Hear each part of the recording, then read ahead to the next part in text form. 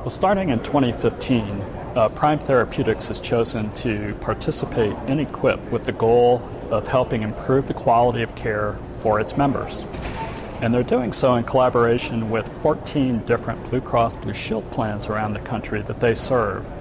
Now, their intent of participating in EQuiPP is to create a collaborative working relationship with the pharmacies in their network so that they can mutually measure quality and jointly work on efforts to improve quality.